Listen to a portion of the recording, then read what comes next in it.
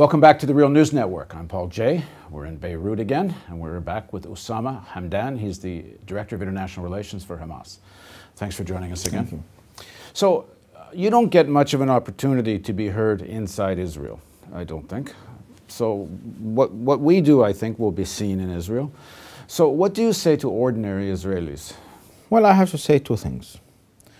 They have to decide if they want to keep going on like an occupiers, taking over the Palestinian lands, killing the Palestinians. We have a joke which was published as a cartoon. Two children, a Jewish one and the Palestinian one. The Jewish one is telling the Palestinian, my father told me that you are savage. He told me that you are killing our people. He told me that you are taking our lands. And he told me that I'm supposed to fight you. And the Palestinian child have a simple answer. He told him, my father tells me nothing because he was killed by your father. So they can go up like this. They will create more hatred. They will generate more fight between them and the Palestinians. And I believe, and everyone believes, such kind of occupation will not survive forever. So they have to make the decision whether they are ready to make a change or not, whether they are ready to talk to their own government, telling them we have to admit that we have done something wrong. We took over the Palestinian lands, we occupied their lands, we killed them, and we have to recognize their rights. I hope this can happen inside Israel, because if they don't, they will not create any chances for peace. So how do you imagine what would a solution look like to you? Very specifically, like in terms of geography, what kind of state? If you could have, for a day, you could remake this, what would it look like? Well, no one can expect what will happen in the future, but everyone believes that the best thing that all the people can live in peace. But this peace is supposed to be a real peace. It's not supposed to be imposed peace by accepting to give up your rights and to live as a slave under the control of the others. So not only the Israelis, everyone, even on the level of the international community, they have to understand that the Palestinian people have their own rights. No one asked them to do that. What would a solution look like to you? At the end of the day, I believe if the Palestinians created their own independent sovereign state, they will be able more and more to discuss some critical issues, which is not accepted to be discussed as I believe now. They can say, well, we are an independent state, we have our self-determination right, so we have to ask ourselves as Palestinians, what about the international community? How to deal with the neighbors? How to deal with the region? How to deal with the international law?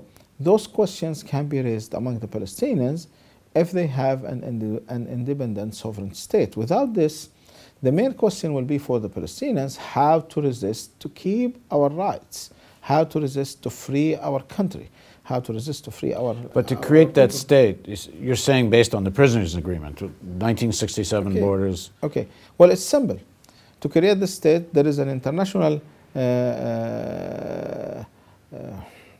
resolution which asks the Israelis to withdraw from the occupied land according to the 4th of June lines, 4th of June 67.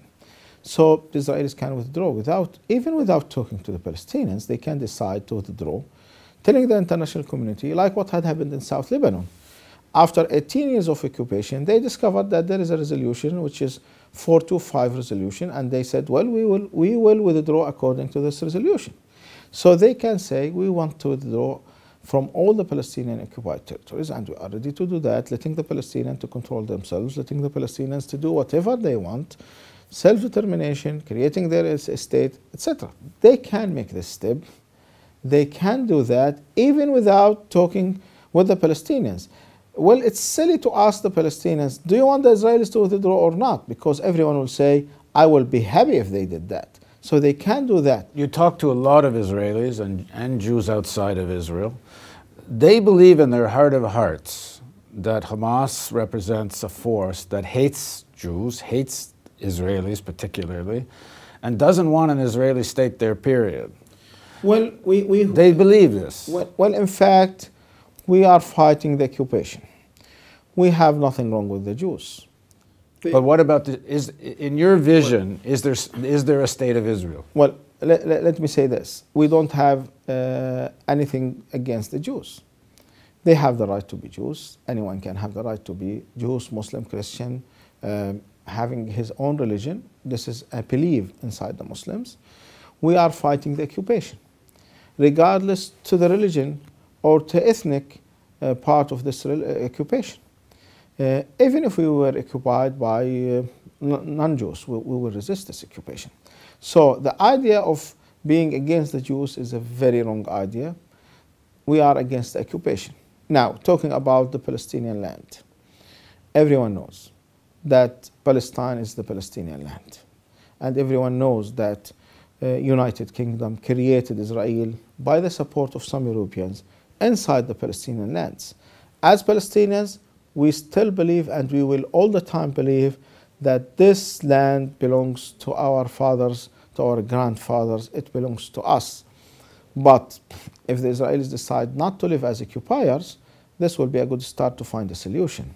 If they said, well, we are ready not to be occupiers, we are ready to find a solution, this will be a good start. But not occupiers meaning 1967, or not occupiers meaning the whole of Palestine? Well, I think if they solve the problem, if they showed that they are ready to solve the problem on the basis of being non-occupiers, the people will, both sides will find a solution which can keep the situation good for everyone.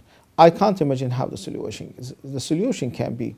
It may be a Palestinian state for all the people. It may be a Palestinian state for the people regardless to their religions. Who knows? But this will be a kind of discussed issue.